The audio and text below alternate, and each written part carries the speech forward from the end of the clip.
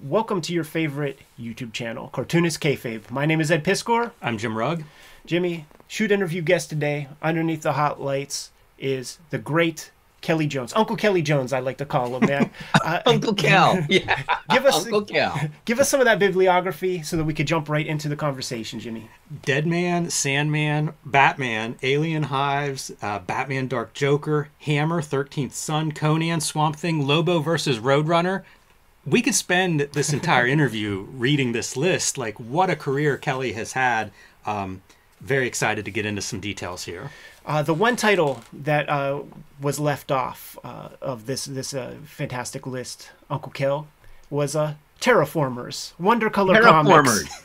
Yep. Where does that lie in your career, before or after Micronauts?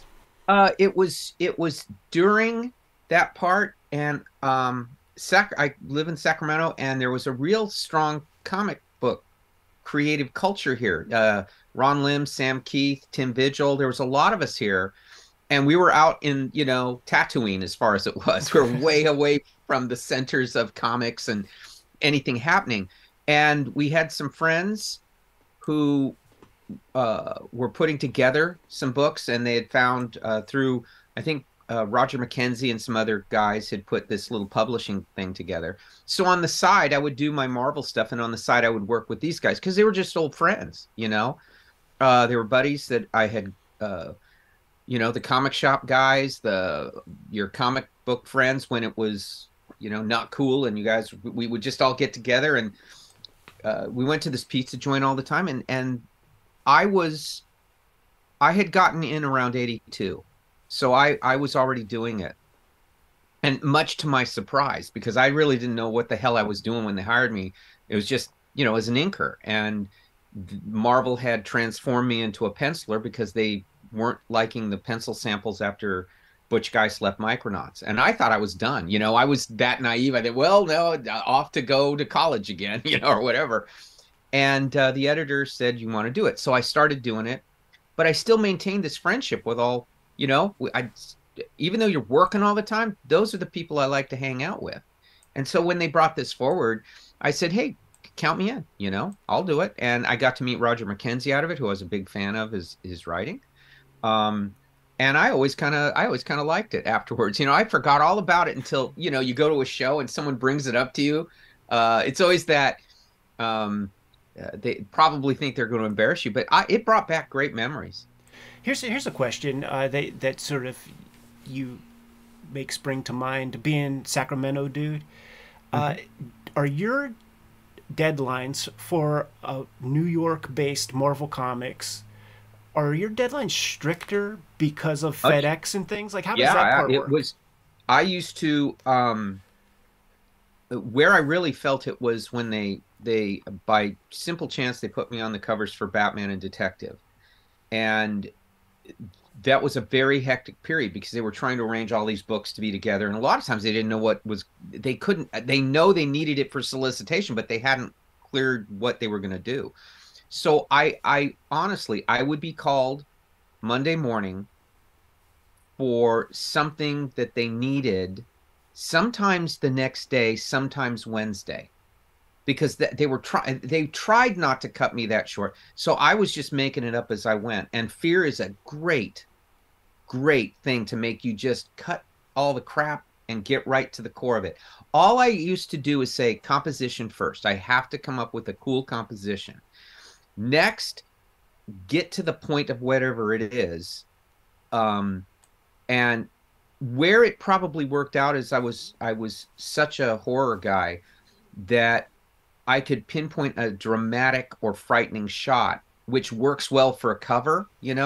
I used to tell them, don't give me those guys posing shot. I don't want to do posing or a group of guys or they're all coming at you. I don't want that. When they were able to tell me what was going on, I said, I don't want to know too much. Just give me tell me something quick, because there wasn't time. Thank God. I used to refuse to get a fax machine. I wanted no one to see what I was doing. I wanted no one to know where I was at. I didn't want anyone to know my speed. Because sometimes you just want to work free of all the any imperial entanglements, you know. So and they were benefiting from it at that time. Now for me, I was just I was unaware of any of the effects of that, but how well that was going. But man, I thank God every day I was in that deadline hell from being in California to New York. I looked at it as like, okay, today I got to come up with something. And yeah, it was frightening, you know. But then once you're about 10 minutes at the board and the idea comes, it's fine. And then I would look and I go, you know, 3 o'clock, that was the cutoff.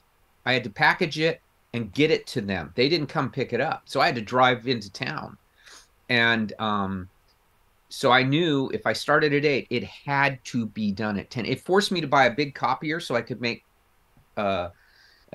big, nice copies in case it got lost.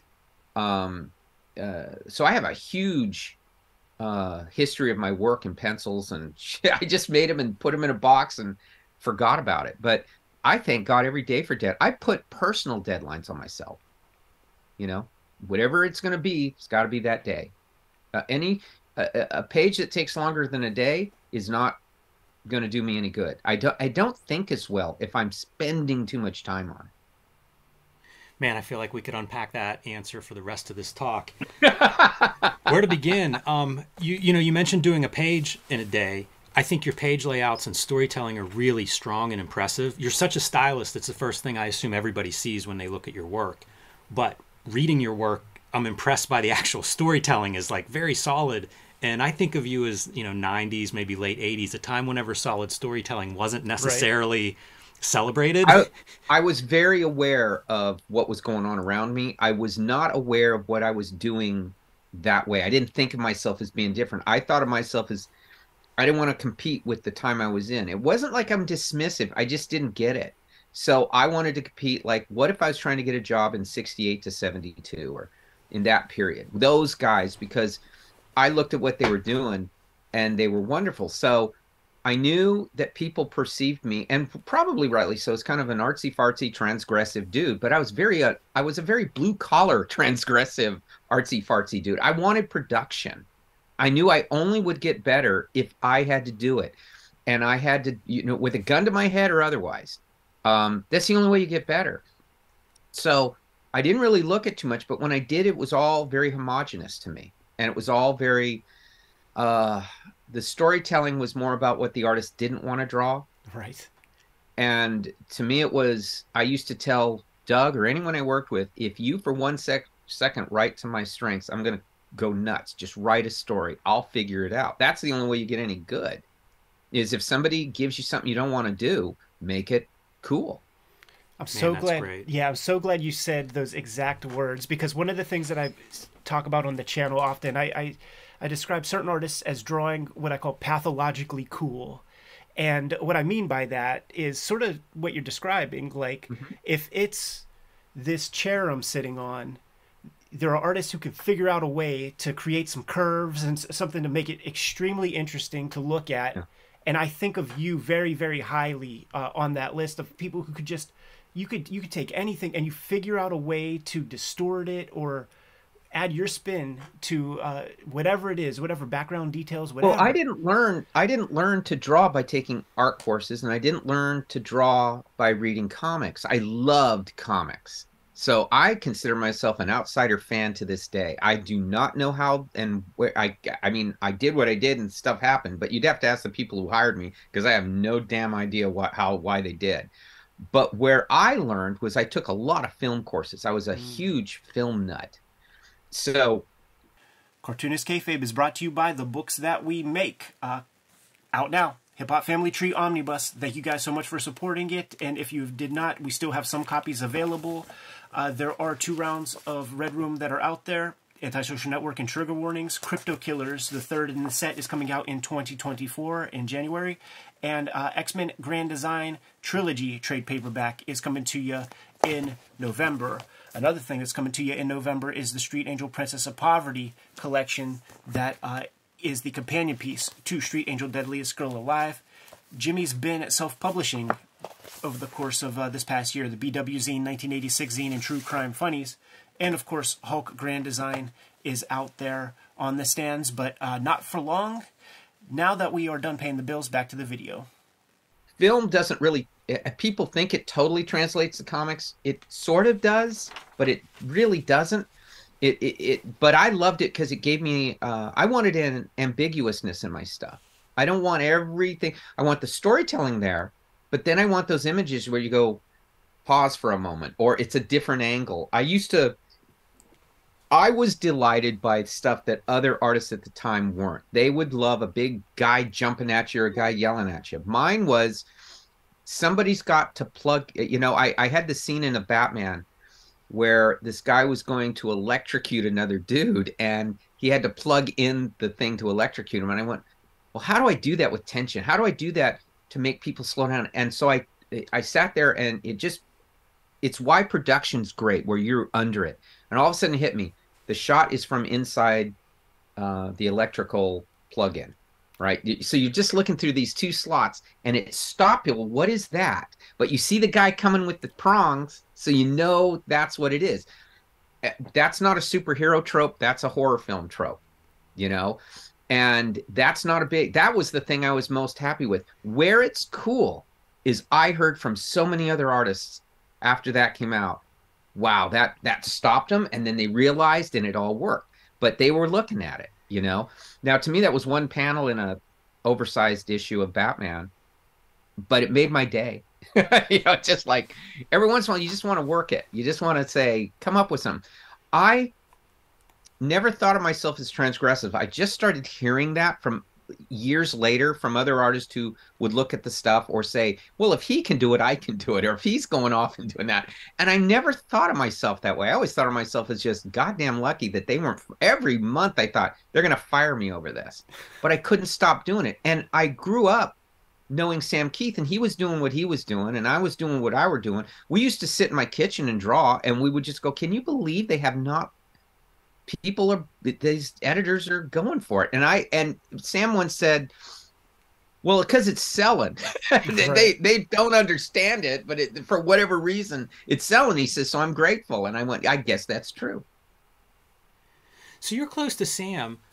He goes off to Image and really, spends a big chunk of his time there doing Max. Did you have any interest in doing that, like doing a creator-owned book, going in that direction? Well, I never thought I would get to be in comics. I didn't think I'd get to be at either of the big two. And Batman was the New York Yankees of comic books to me. So for whatever happened, I got the plumbest plum in the whole thing. And I knew that every artist, if you want to be remembered, your headstone is your work. It's not, that's what it is. It ain't some tombstone somewhere. And I thought, 100 years from now, they'll still, Batman will be, it's like baseball. I mean, they still care about games 100 years ago. I figured I'll stick with that. I had the good fortune of having people who I really admired who had done it come up and say, you're doing a really good, Neil Adams knocked me out saying, if I'm the 70s, you're the 90s. And he said he really dug it. And he started explaining to some other people that were like kind of, civilians, that was remarkable. That you don't expect. That you don't expect. You just sit there and go, I was terrified because here's this guy who is Batman. I mean, he just was. But, and I didn't even want to tell him that the guy who really got me to want to draw it was Marshall Rogers. I mean, that's the guy who got me going. And that was because I was a huge fan of his, and he looks so different, And when I got there, I was lucky to be around people who, Archie Goodwin and Denny O'Neil, who would just say, they didn't say, you're doing great. They would say, why are you doing this? And it's one of those questions that's open-ended. It can mean anything. What they wanted was to know, was I committed to this, or was I trying to just be a hipster dude? Right. And I didn't know what hipster dudes were because I was still thinking 1972. It's like, but when stuff, at that time, I looked so different. They put out, I remember there was this thing about everyone, they wanted everyone to really kind of take a stock in what they were doing and see, except me. They just let me be alone, And I knew some other artists were getting upset saying, well, how come Kelly gets to be alone? And I was out here, so I had no connection with these people, and I didn't want them to think, well, I'm sitting there telling them what I'm going to do. I just the, Doug would write it, Denny would love it. It would happen, and I all I ever heard after I would give my answers on why I drew the way I did or why I did a character the way I did was they go, okay, you're thinking about it. You know, you're not trying to just. I think what also helped me was, like I said, I didn't tell the writers what to write. I just said write it, and I don't want big booga booga shots. Just give me a story, and I'll let me pace it. Let me figure out how to do it. That's my angle. I used to love to put designs in Batman, little beginning shots, little ending shots, chapter breaks, and all that, because I was trying to do the 40s. It wasn't like I invented this, but I loved a decorated book. It felt like you got more. So I'm interested in how you would approach like your page layouts if you were doing thumbnails or something like that. But now that you mentioned like the scripts, was it almost Marvel method that you were able to like paste the stories or break them down yourself? A lot of it was Doug would and I would talk about it, and then he would write, you know, primarily I said, give me the emphasized dialogue, work on that, and then kind of tell me where they're at. But when I'm laying out a page, the first thing I do is do the last panel, because that's the one that turns it. So I wanted whatever it was going to be dramatic or important, and it make you go. And so I still do that to this day. I will read a script and I'll mark it up to where I think where things will go. A lot of times writers can't read me because what they think is a big panel is not a big panel to me. It's a regular panel. What's a big panel to me might be something that they would never figure. But I think it gives their stories a better emphasis. It's like doing italics when you write, you know, it emphasizes a word. That's what I'm trying to do is give several panels in a book some kind of emphasis. There's times like right now I'm working on doing really clean graphic rough work. I want it still very graphic, but I want it a little rougher on to fit the story I'm doing. When I'm doing Dracula, I want I want all the things I loved, and I don't mean what I watched or saw, but all the things I loved that made a comic book great. I want them again, and it's impossible to do 4-color printing anymore, so I have to imitate it. I want primary colors. I want heavy textures that you can see what they are, and the colors, and you know, really none of the airbrushy effects, none of the flares, none of that stuff. I think people naturally gravitate to that graphic nature of a comic. The lines are rhythmic. The spotting of blacks, a really good composition. They don't need all the other stuff. And I think the other stuff is to hide that they don't do it, you know? Oh, absolutely. Or that they don't think that way. Let me ask a Sacramento related question, because you named some names, but I do wonder if you had any interactions with any of the madmen of Sacramento. I'm thinking Tim Vigil. I'm thinking Chris Silver of Silverwolf Graphics. Like, Yes. did those guys ever approach you? Well, not really approaching me, but I knew them. And you got to remember, I started around 18 or 19. I just, out of the gate, I did not know that was going to happen. I sent stuff in thinking they'd tell me, what do you think? You know, here's what you're doing wrong, or here's what you need to work on. And I sent it to DC too. So on the day they hired me, in the morning I got the mail, and Ernie Colan said, no, you know, you have this wrong, this wrong, this wrong. I can see something there, but you have these things wrong. And that was my first time, not as a disappointment that like, oh, I got to think about this, because Marshall Rogers had told me, I think you could do this now. And I was like 16 or 17 then. I was really, I wasn't, it was because of him that I sent stuff in. But later that day, I get a thing from Marvel saying, we want to hire you as the inker for Butch Guys. He really likes your work. Ralph Macchio was the editor, really like your work. We're going to send some stuff to you next. It was on Halloween of 82 or something. And I remember being so excited, and then the reality of what it was hit me. Like, then my heart, I just sunk. So I started that early. And then I think it shocked all the people you're talking about. I mean, here we're all just sort of drawing on placemats at the pizza joint, or we're talking movies and comics and stuff. And all of a sudden I had to tell him I was doing this, you know, and getting published. And all my the guys who ran the comic book stores, it was like, not like they said, oh, you can't do it. They were just shocked. At first they all thought I was bullshitting. And I had to bring, you know, the little note that Ralph wrote me, and then I showed him Butch's pages when they came. But so I knew all these guys, and so when they were actually creating a lot of cool stuff, I was already in the grind at Marvel. And they probably were shocked as I was. You know, I was like going, dudes, I don't know. This is amazing. And what happened was it got to the point to where the influence of that community was one of the factors, not the main one, but it was one of the factors why I went from Marvel to DC. I wanted more freedom.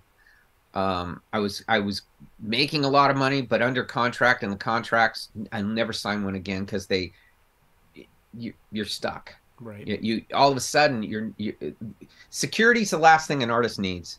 Absolute last thing. The only security you need is to know that you want to do it the next day, and never care how the book turns out. I mean, turn it what you do, but how fans react, because these things have a long lifespan, and it might be that they don't get it now, but they'll get it later. So fascinating to think about that Sacramento pedigree, because there are through lines. Bernie Wrightson comes to mind when I look at your work, obviously, like Vigil, Sam Keith to some extent. Well, what we had here, and this isn't usually spoken about, what we had here was a chain of comic book stores called Comics and Comics, where Bud Plant was this secret partner. So it wasn't like a regular comic book shop. You go in there, it'd be original Jeff Jones art on the wall. Wow. There would be original Wrightson stuff on the wall. There would be Barry Windsor Smith and Neil Adams, because Bud could go get that stuff. He would send the guys I know, all my comic book shop guys who ran it, the managers there, they would go back east. They went to the studio when it was all those guys for that 2 years and did a big buy. I was buying a look back. They were able to get copies of this stuff. And I have, God, on my wall over here, I have all these original Christopher Enterprise posters that Wrightson had done signed. But I got them at the time. There's only 100, and I got one. But it was because of Bud Plant. So we all saw this. We congregated, and so they were art heavy. That you had underground guys. Robert Crumb would come up and buy. So we got to see everything. We saw underground, we saw mainstream, we saw European. Bud could get it all. And Bud was really good at pushing everything. And so these guys would let me sit in the back room and just read and read and read. That's how I discovered EC Comics. I came in there as some kid saying, oh, this whoever artist is the best guy in the world. And they said, no, come here. And sat me down and let me read Wallywood stuff from EC. Al Williamson, Frazetta, all these guys are comics. And I came out of there very chastised and realizing, but it influenced my inking a huge amount when I saw Wallywood. I owe those guys. So it is, I have to say, it's why I miss that kind of culture in a comic book shop. We say it all the time because we have a really good comic scene here in Pittsburgh, you know, with shops that go back to the 70s. And it's like, you can take it for granted if that's what you grow up around. But a lot of places don't have anything like that. Nothing. And I think that you can see it affect comic book creators. If you can, you know, you can see isolated and just imitating what you like, or you can see being influenced by others. And I used to be Sam Keith and I used to really be influenced by each other. I'd do something he'd like, he'd do something I like. And we were very simpatico on a lot of things. He got very influenced by the kind of inking and undergrounds to establish light effects, and I became very influenced by EC Comics on how to do lighting effects. But lighting was the big thing. We wouldn't talk about light. We didn't talk about figure drawing and all that crap. We talked about how do you get and establish something with light? How do you what kind of line work works best to do that? When do you get rough? When do you get clear? I remember Sam saying that the big, he came and he saw something I was doing and he liked the inking on a lot. And he says, and he did a great question. He says, how did you come to this? And I said, well, I didn't want the lines all perfect anymore. So I started breaking them up and let some feathering lines long, some small, but they all mushed into the black, right? It was the light into the black into the light. And he goes, yes, because he had just come to that same conclusion of not trying to be Rudy Nebrez, but try to be, you know, Jackson or Spain or Crumb kind of line work. And so probably that's why we both came in at the same time, kind of happened at the same time, him at Marvel, me at DC, being throwbacks, but we didn't know we were throwbacks. And the people we were working with, the editors and stuff, they knew this stuff. They knew those guys who were doing it. So, I mean, far better than me. So I think that really fueled it. Sacramento and Bud Plant and those comic book stores is the reason it happened. We would go down to the Bay Area. It was wild down there then. And it was pure comics, the best stores, the best shops. It was just everywhere. It was in the air. I used to go down there, and there were the best bookstores. There was a poster shop that was just, I miss it to this day, movie poster shop. It was everything, and it was all the cool stuff, and we were a subculture. We didn't know we were subculture. It's like bowlers are a subculture, and you know, there's this thing. There's our own language. There's our own ebb and flow things that turn us on. So much so that I used to have to tell girlfriends at the time what I meant by certain language or what we were talking about, because they wouldn't have no clue. You know, it would be bizarre. And the things we'd get excited about were never the things that everyone else got excited about, you know? Never. That's the basis of the channel, man. And there are often times, because we do have a lot of makers in the audience, but a lot of civilians come through, or just fans. So when it comes to the language, and we're looking at, say, Jaime Hernandez pages or something, and we're talking about spotting blacks, we have to explain what that is, man. Yes. Got to explain to the average viewer.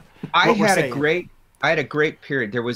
I was doing a book. I think it was Dark Joker or something. And that wasn't written for me. It was written for someone else who bailed on it. And then they said, "Can you come in and do it?" And they delayed what I was going to do, if I would do it. And at that point I said, "Sure." I read it. It was terrific. It was a lot of fun. It was very different for me.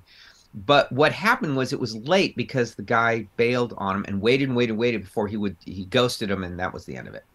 So I took it and I penciled my ass off. And at one point they said, "Can you come in?" John Beatty had wanted to work with me. We had done a thing that never got published for Archie called The Hangman.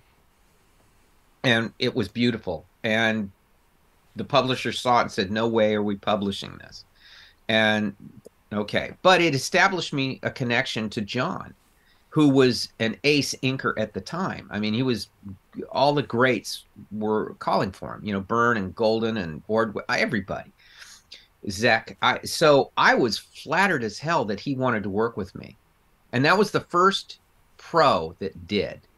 So what I loved was at a time, he was getting later and later. DC flew me out to Florida where he lived, and we just sat there and for 10 days just jammed. His board, he got me a board. We just sat and talked and inked all day, and we made the deadline. Through that time, this long story gets to the point, was he taught me terms, right? Because he was such a professional artist. He had worked with all the greats. And he would say, you know, you got to be careful with this zipatone because you don't want some moray. And I go, "What moray? Is that the eel or what?" And he goes, "No, how it'll make these weird patterns that you're not intending."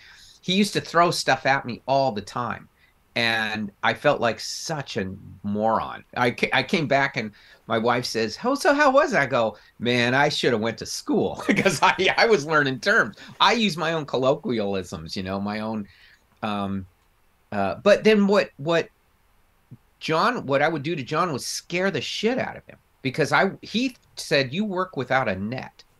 He's all very, and I would go, "Oh, I'm not getting this cloud I want." So I dip my finger in ink and just go bang, bang, bang, bang, bang. And then I get it. He goes, "Ah!" You know, "What are you doing?" And I go, "You know, whatever makes the page looks good in print, John, that's what I'm doing." And I went and I said, Do we have time to go to the store? He says, no, not right now. We got to get this thing. All right, fine. So I just went and got my toothbrush, and I'm doing toothbrush stuff. Now, he knew about it, but he'd never seen it done. And I'm not really frisketing and forming. I'm just, and then I'll white out what I needed. He's like, God, no, what are you, but at the end, he says, I like your results. I like it. I said, Sam Keith and I told him, I said, Sam Keith and I used to know that when our pages were done, they were thick because we just kept going over it and over it. And that kind of bravery, when you're attacking the stuff, just thinking how it looks in the printed page. I don't care what it is on my board. But I remember Sam just couldn't get this panel right. It looked great to me, but okay. He couldn't get it, and he would do it again, and he would do it again, and it was getting, finally says, enough of this shit. And he says, do you have a pair of scissors? And he just cut it out of the page. He just cut it out, drew something else, pasted it in, and I went, that looks really great. The son of a bitch threw that. I wanted to keep what he cut out, but he chucked it really quick, and I know it's gone. He tore it up or whatever. Sam's a great emotional artist, but he's very controlled. I'm an emotional artist, and that's probably why we got along, because it would be this explosion of it. I mean, we really dug the life of making these things, to the exclusion of all else. And we were the only ones seeing it, right? It wasn't like we thought everybody's going to see it, or now they tell you to post stuff and get a reaction. I'm terrible at shilling. I'm really good, though, at being a fan. That's what I do. And that's what Sam was. We would talk about the people we liked and stuff we loved, and those were good days. Salami pizza in my kitchen inking was a great period.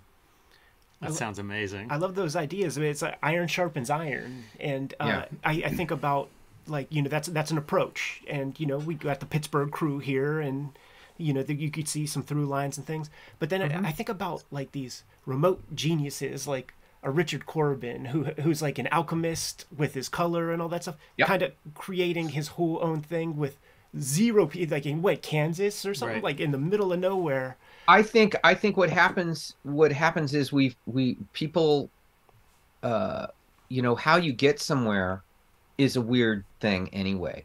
And I think then, with Richard, we used to separate the wheat from the chaff. The people who thought he was cool, they were cool.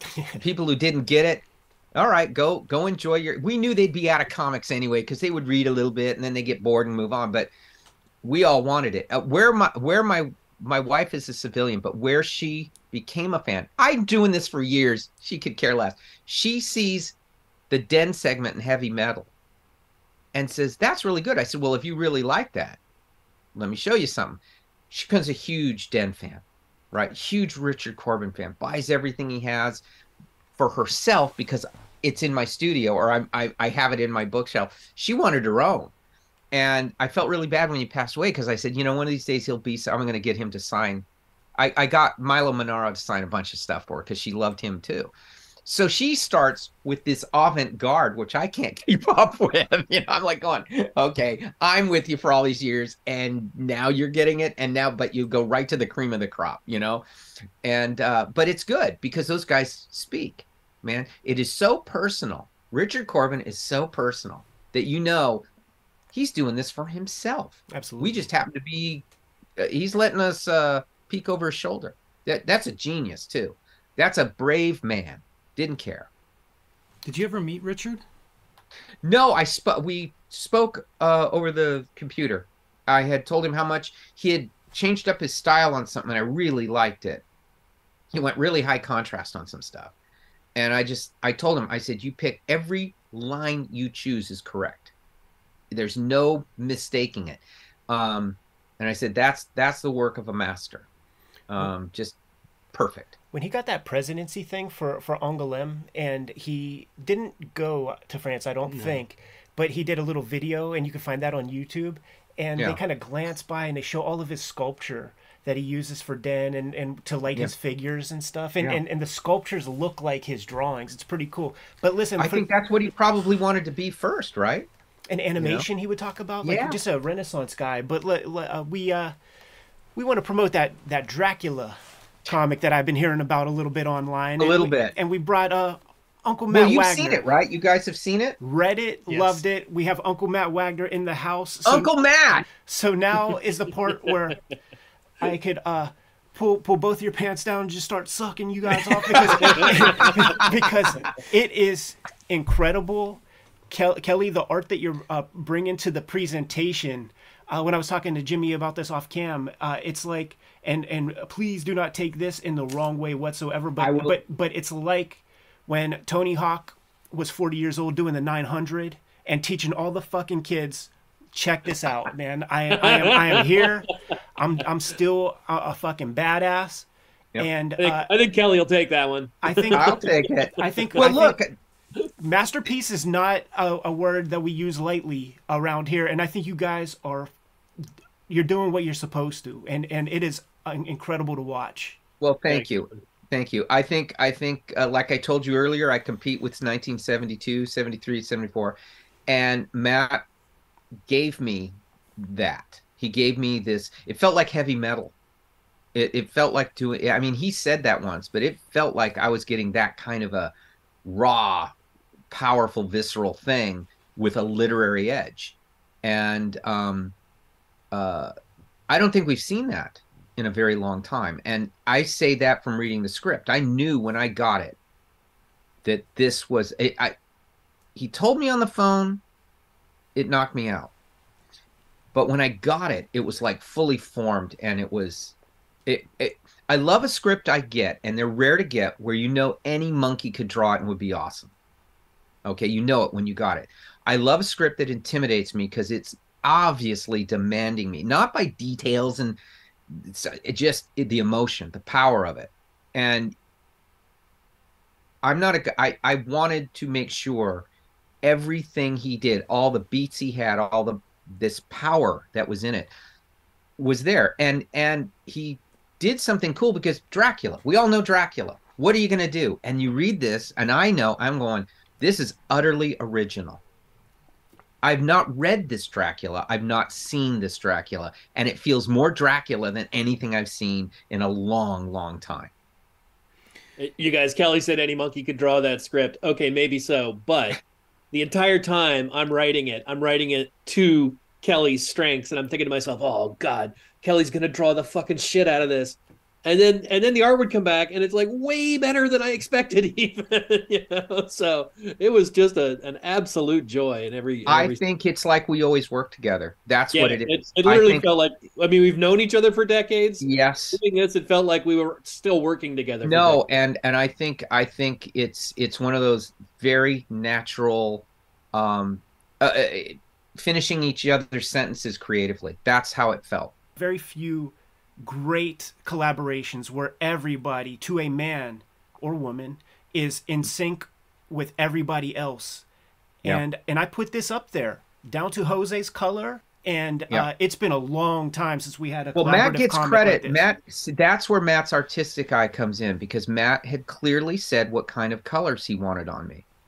And he told me, I said, okay, I hope I can get that. I've tried, and it's very hard to get, and I can get close to it,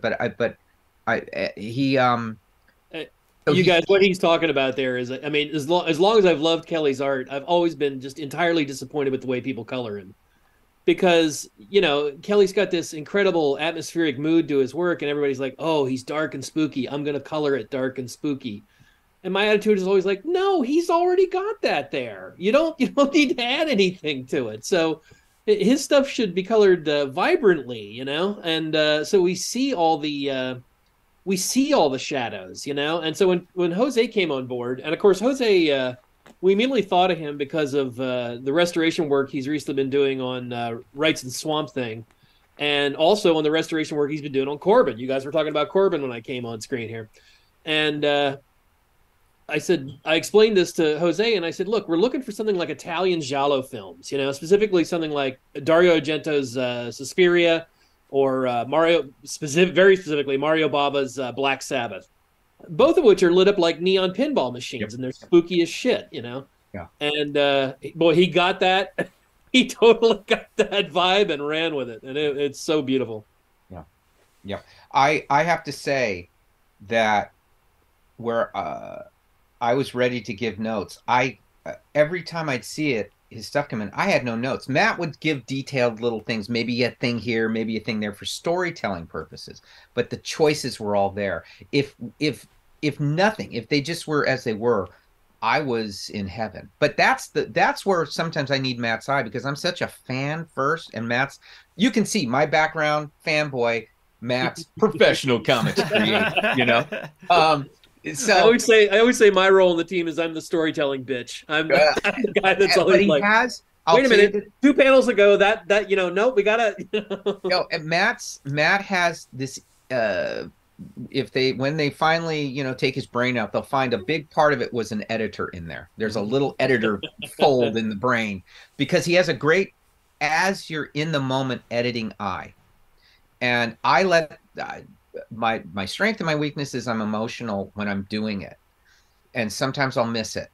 And Matt would say, "Hey, that's great." No, but he would tell me why, and I would go, "Yeah, that's better." And when it was done, I go, "That's better." So that I trust him with telling the story. I trust him, and his artistic sense was Jose. I mean, that right there. And I looked at the first batch that came in, and no special effects, just a guy's talent, just his choices of color.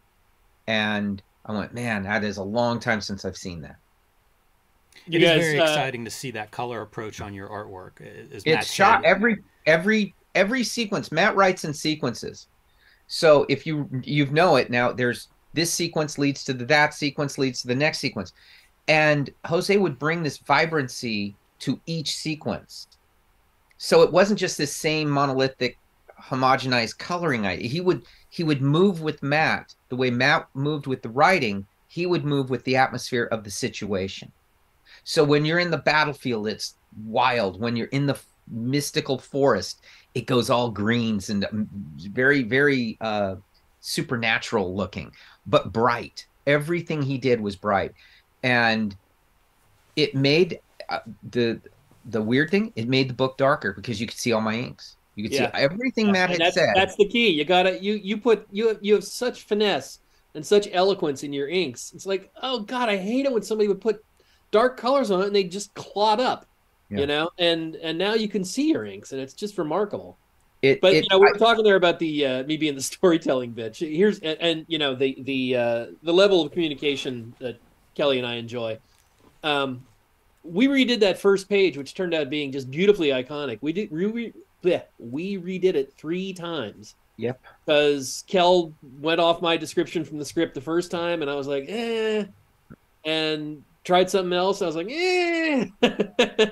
But I sent him just a little scribble. I was like, maybe something like this. And boy, he just took that and shot it literally to the moon. What Matt did is something that Doug Mensch had once explained to me, that the first page of a comic, if it's a Batman should be on it, because he was telling on some other guys they weren't. But you're dealing with that. So when Matt was saying it, he wasn't having to explain some brand new thought. It was like, he's right.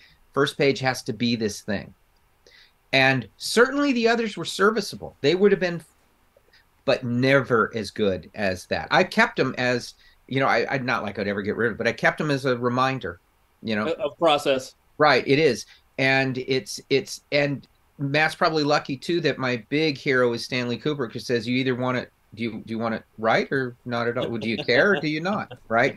So everyone would have to go and work and work and work and work. But dude, I'm not going to make you draw stuff 127 times. Don't worry. He won't do that. But I have a big poster of Stanley over my head while I'm working. And when I do that, and I'm starting to feel, I look up and I think that's why I love his stuff. And I think it comes to trust. If you're lucky enough, the team we have in place is, I agree, wonderful. And I think we all trust each other. It's as simple as that. How does that team come together?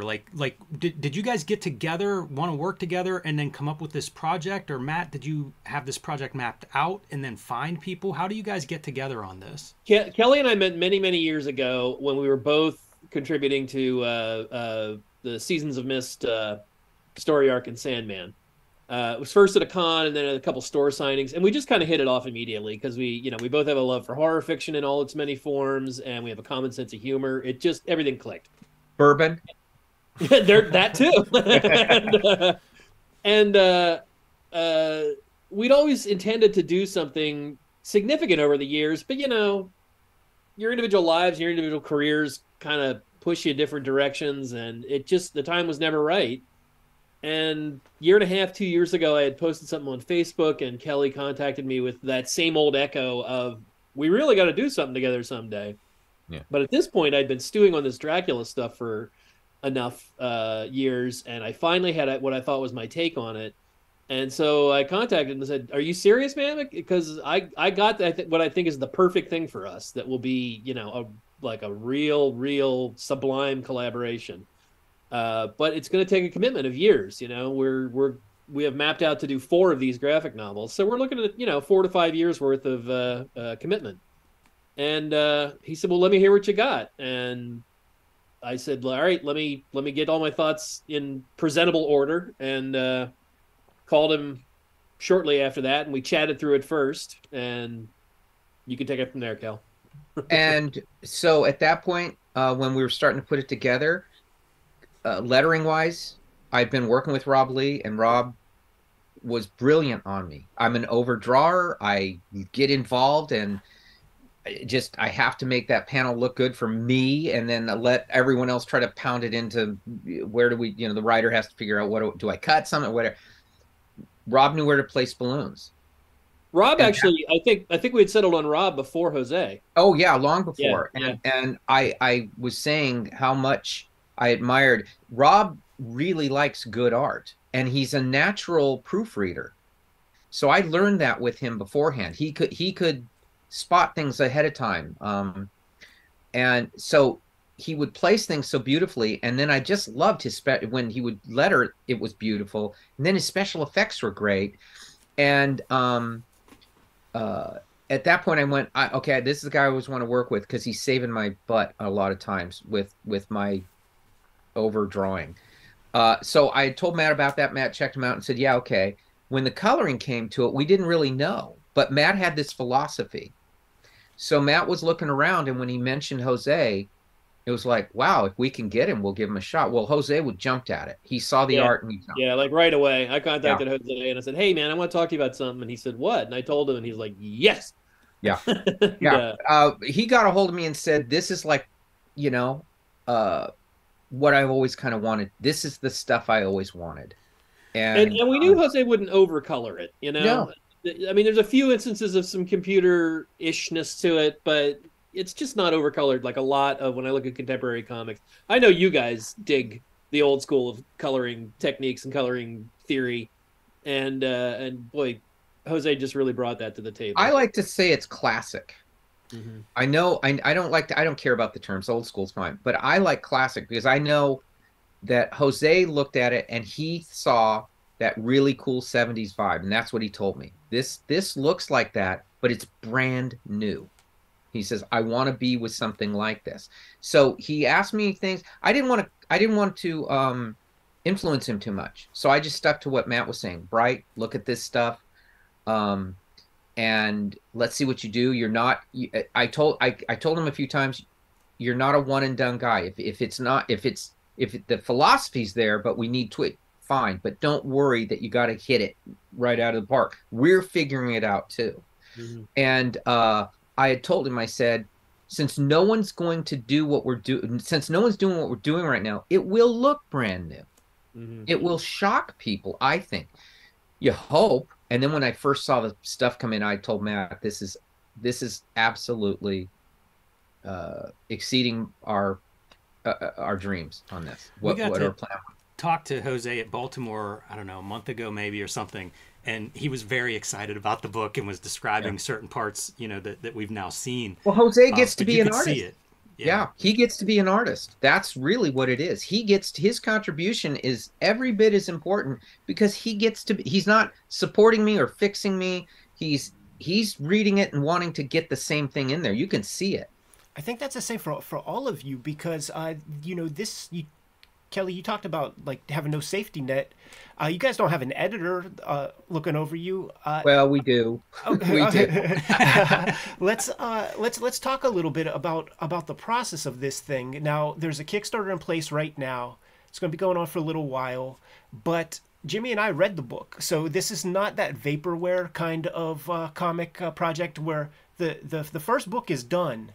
Yeah. Presumably done on spec for for It this, was absolutely this. And not only that, we're about halfway through the second one. Yeah, this is a great point, because like you guys have giant track records. I assume we could probably name a dozen publishers that would have given you advances, given you money for this already. Why do this on your own? What prompted that direction? They'd have told Matt no. They'd have said, "No, Matt, that's great, but you're going too far." Or Matt, you know, that I wanted nothing encumbering me. And sometimes you want to remind yourself, am I an artist or not? Not a comic book guy making money. I wanted to be an artist. And I'm not so much worried about that, because that's kind of always the way I walk into the room. And what really appealed to me, again, I've kind of been in the vanguard of indie publishing since its inception. And this whole Kickstarter thing is just a new facet of that, you know? And I really wanted to try that out and see what it was like. And this just seemed the perfect opportunity. Number one, because Kelly and I were in a position where we could do it on spec, as you said. And we wanted to line up the 4 books and work towards that, you know? And Kickstarter just seemed to be kind of the way to go. Now, well, I think also I'm looking at that, you know, when they size you up career wise, I wanted something more than just, and I'm happy with it, but I wanted something more than Batman. I wanted something like this. I hoped for something like this, and then when it came, all the other questions of how to do it went away. It was like, I remember Matt wanted it a different size, so I had to go buy a paper cutter. I had to go buy the paper. I measured it. I mean, I'm doing all this physical stuff I never do. It was a total pleasure. I mean, yeah, to specify there, it's going to be 8.5 by 11, so European album size, not standard American comic size. And it works. It gave me more room, actually. It's creepy eerie size. Yeah. Yes, like creepy and eerie. Let's talk about the realities of this commitment for you, Kelly. Like, how long did we spend drawing this first issue or the first book for? I want to say, if I were to just say in real time, about 5 or 6 months, you know. That's another nice thing here is neither of us fret and worry about what we do. No. You know what I mean? We sit down and we produce. We know our aims. We know our goals. And, you know, I knew when I was working with Kelly, it wasn't going to be like 4 years later, I'm finally getting book 1 wrapped up. I was like, no, Kelly's going to sit down and draw this fucker. Yeah. And he did.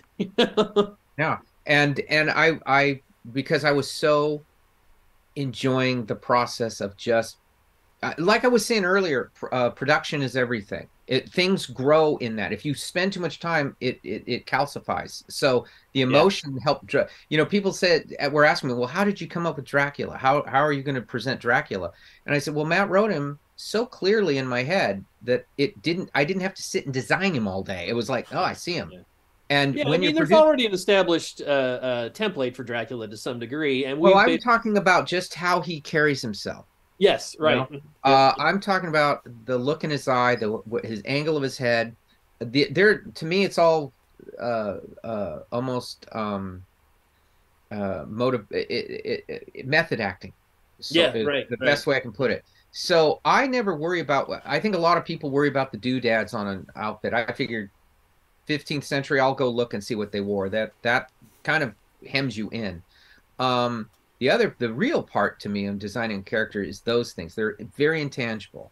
So, but they're the things you know and you remember. And I think if there's something I did was Matt would do something and emphasize it, and I am able to get it to work in the picture in the panel without knowing what he's saying. You know he's saying something. You know it means something. You know there's a beat there that emphasizes it, and that's due to the fact that I believe I know who this guy is. Kelly mentioned method acting there for his characterization. Bram Stoker's life as a writer was his side hustle, right? He was his main gig was he was the manager of a theater in London that had one star actor, a fellow named Henry Irving, and in fact he based Dracula's stature, build, demeanor, appearance on Henry Irving. And Irving, even though he was an actor, so he was not an aristocrat, he still presented himself with a real snotty aristocratic bastard kind of air. So Kelly perfectly captured that in our Dracula. Yeah, I loved that relationship. At least Irving read the whole novel out so they could secure copyright from anyone doing a play. I remember that was a kind thing he'd done. But yeah, he was a jerk. And he didn't do a lot of kind things for Stoker. No, he was a jerk to Stoker. Yeah, he was a real jerk. It's kind of like the film The Dresser. He was kind of like that. Yeah. So, but that's the stuff that influences my drawing. Going back to Dead Man and Batman, you act like you invent them, and it influenced how I did those. So I found success in that, and I stick to it. So when Matt would do it, write how he was or all this stuff, I never thought, oh, I got to sit here and draw pictures so I can show Matt. It was like, just hit the board. I already saw him. I already knew what it was. It'll work best when you just see him. Yeah, and there was never any critiques I had were never about the drawing. The drawing was always perfect. It was always, as I said, I'm the storytelling bitch. Mm-hmm.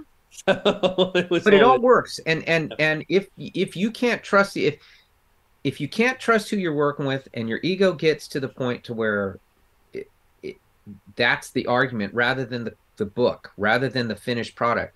If I'm happy about anything, is people will really, I think, will really dig it. And it's going to be because it was just this perfect storm of creative people that got it, that just got it. We all wanted to see it this way. We didn't know what it was, but we knew we wanted to see it. So when it started happening, you get out of the way. I mean, and part of what led to all of it was, I can't remember if I said this earlier when we were talking. In Stoker's novel, Dracula is this incredibly compelling and magnetic presence, and he's not on stage all that often. Yeah. Aside from the opening castle scene where Harker goes to his castle in Transylvania, once he gets to London, he's gone. He's not on stage very much. He's this shadowy presence that kind of infects the people around him. And when I was a kid and read the book, I was just like, I want more Dracula, So ever after that, I mean, I love so many Dracula movies, and I don't think any of them I never thought any of them were correct. So all of it was just like, well, someday I'm going to do my Dracula. And that turned out to be my and Kelly's Dracula. And boy, could not be happier with the synthesis that we came up with, that to my mind is the perfect complement to Stoker's original vision. And in keeping with that, we recently, when we were posting stuff on Twitter and Facebook about the campaign, I heard from Leslie Klinger, who is a famous author and considered one of the world's foremost Dracula scholars. He wrote the newest annotated Dracula, which is exhaustively annotated. He wrote an annotated Sherlock Holmes, Jekyll and Hyde, Frankenstein. The guy really knows his stuff. And so I sent him the book, like I sent you guys the book, and he sent us this glowing response, this glowing quote, a blurb that we can use. And I just thought, wow, whew. That guy's telling me we got it right. We got it right. I think. Yeah. Well, Matt has a scholarly mind, so yes, he was going to the professor. I just draw comics, and that's why I'm happy. This is my period. With you guys reacting this way, I'm going, okay, I passed. I like that shit too. I think it's important to get on the record in this conversation that this is not an adaptation of Bram Stoker's novel. Absolutely, it is not. This is not an adaptation of the novel into comics form. There are already a ton of those. Yeah, it's been adapted into comics over and over and over through the years. Yeah, and we're not doing. If you look on eBay and Amazon, you can find a ton of them. Yeah, we're telling the stories around that story, the stories in the shadow of that story. It's not like anything I've read, but it's all there. It's in canon, but it's never been told.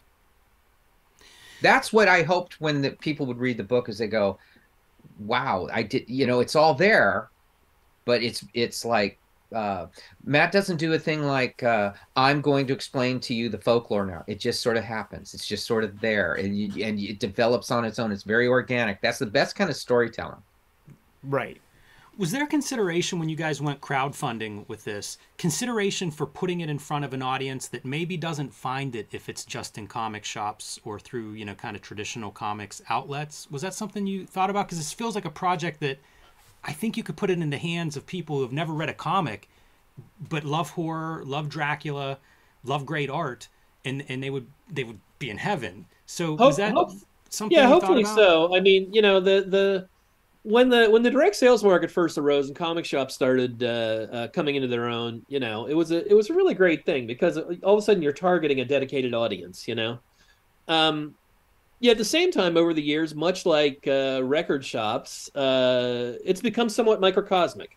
And certainly there's a huge portion of your buying audience that really likes that likes to go into that microcosm, into that cocoon, into just be enveloped in the world of comics. Other people don't necessarily want to go there, and they would much rather have access to this product some other way. So yeah, hopefully this is going to reach other people. We've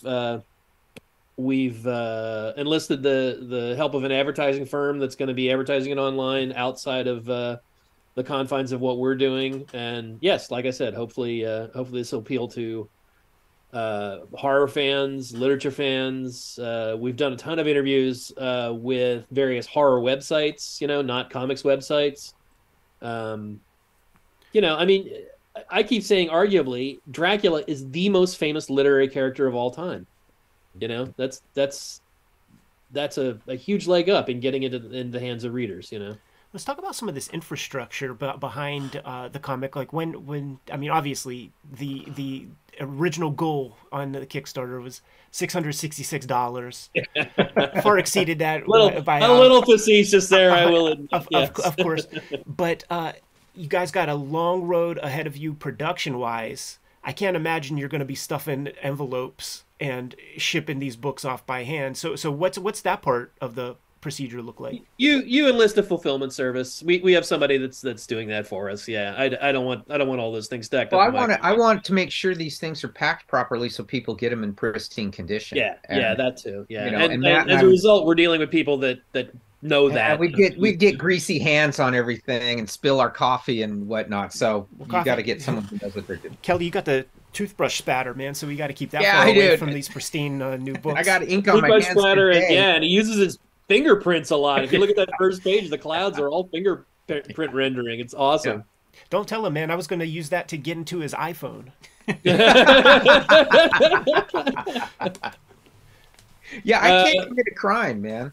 If for your various viewers that haven't looked at the Kickstarter page yet, so we have two different editions of the main book. One with a cover by Kelly, one with a cover by me. We have a signed and limited edition as well, and then we have a portfolio of so same size as the original art, 11 by 17. 7 plates from the interior artwork of the book that are all just real hot shit examples of Kelly's magnificent art. Each of them then has a caption, a very evocative caption at the bottom that's taken directly from my script on that page.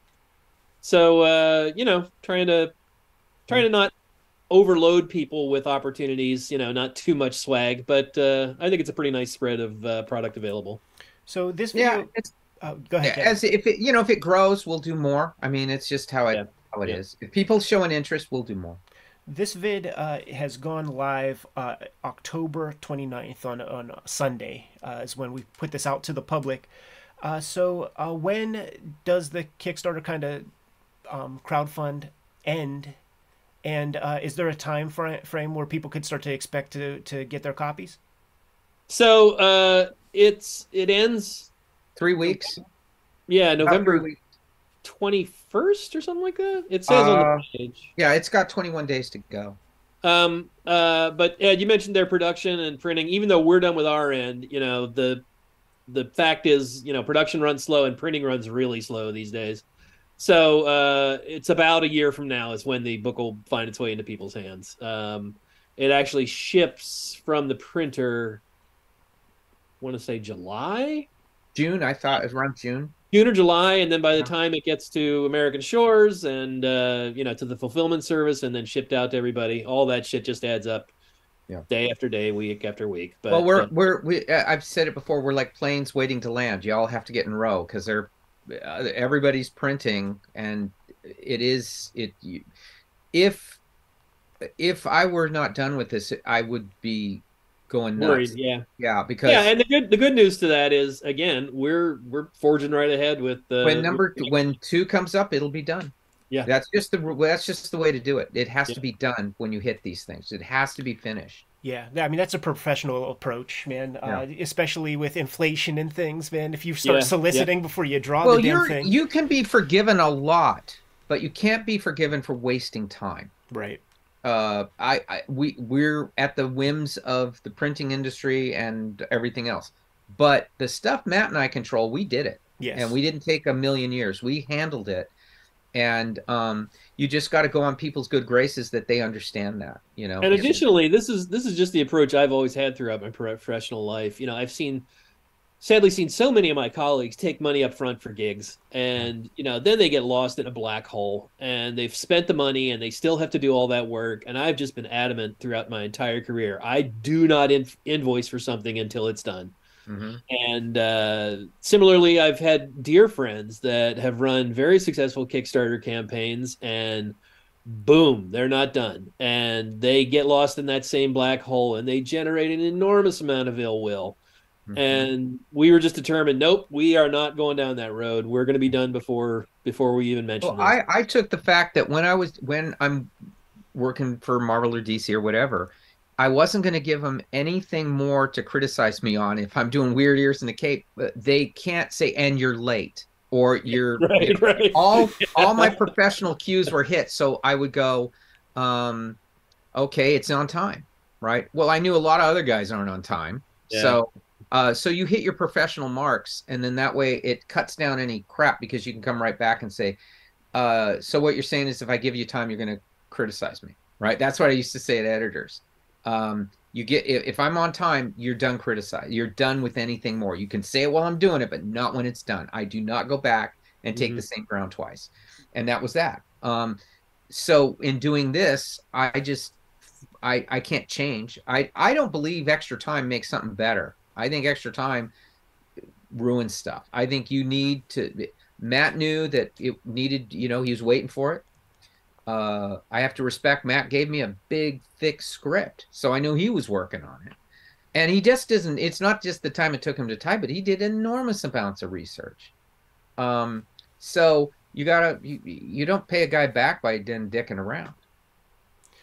Have you guys put in more time selling this project than a typical book that you've done in the past? Yeah, it sure feels like it right now, that's for sure. The hardest part. The hardest part is this. It wasn't redoing the first page 3 times. Yeah, we got you guys up at 10 a.m. Bright and early, man, to do some I'm married to a teacher. I'm always up early. Yep. My wife has her own business, so I'm always up early. Yeah. Appreciate the conversation, gentlemen. The audience out there, they have their marching orders pledged to this Kickstarter. The work is done. The work is done. This book has happened, and absolutely, it was a brilliant conversation. And hey, you guys have gotten to read it. Totally. And Kelly, it was super fun to chat with you in that tiny way. But we have to have you back on the show. Get a little bit broader. Certainly. You guys just say when and where, and I'll do it. Awesome. Thank you guys so much for joining us, and I'm sure. Hey, thanks for having us on, guys. You must have another interview at noon or 11 today. 5 o'clock. Do we have another one? Is there another one today? Yeah, 5 o'clock. Cheers, guys. Yeah, thanks, Matt and Kelly, and good luck. Bye bye. Thank you. Kayfabers, like, follow, subscribe to the YouTube channel, hit the bell so that we can notify you when new videos are available. We are a daily YouTube channel with more than 1,500 videos at your disposal. We might have talked about some of your favorites, so search for your favorite comics on the front page of the Kayfabe YouTube channel. Hit the magnifying glass, search for your favorites, check out those episodes. If we did not talk about your favorite comics, you have to let us know in the comments so that we can push your faves a little bit higher up on our to-read piles and make those episodes for you as soon as possible. The Patreon exists for the King Kayfabers to get all of the videos before anybody else does. It mitigates the kayfabe effect. The things that we talk about on this channel, things like the Escapo trade paperback, whatever, they become very expensive if you can even find them online at all. And it's always the King Kayfabers who get earliest dibs at those copies by getting the fully produced videos, plus the live stream recording sessions that we do while we produce the videos. Ultimately, though, the videos are brought to you by the books that we make. Before you is a good smattering of our bibliography, but we make new comics all the time. So, Jimmy, let the people know what you got. I've been self-publishing lately. I have True Crime Funnies, a collection of 3 short nonfiction stories. 1986 zine is a celebration of the greatest year in comics history, 1986, looking at everything from Dark Knight to Mouse to Teenage Mutant Ninja Turtles and their many ripoffs. And the BW zine, looking at the black and white explosion, self-publishing, and small press books of the 1980s. These are all available right now on my website, jimrugg.com. Coming up in November, I will have a new volume of Street Angel. Street Angel Princess of Poverty will be out from Image Comics at the end of November. You can pre-order or reserve that one now. It is a companion piece to Street Angel, Deadliest Girl Alive, also available from Image Comics. Together, these 2 books will collect all of my Street Angel comics that I have created so far. And finally, Hulk Grand Design, my contribution to the Grand Design stories, one of the books I'm most proud of making. This thing is out of print at the distro level, which means if it's at your comic shop, scoop it up, because it is going to disappear and be hard to replace. Prices are already going up online for these, so if you haven't added Hulk Grand Design to your collection yet, do that now.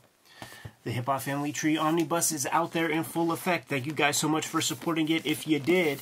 And if you have not yet, right at this moment at least, there's some steep discounts online that you could find if you don't have a good comic shop in town. 504 pages with about 140 plus pages of additional material. It's going to serve all customers. The people who read Hip Hop Family Tree in the past, you're getting a lot more material to chew on. And if you've never seen Hip Hop Family Tree before, like, now is the time. Or generating new readership with this latest Hip Hop Family Tree Omnibus. Let's sell it out before 2023 closes out the calendar year. I think that's a noble goal, and we're more than 75% of the way toward that goal. Not the only holiday piece I'm having come out in 2023.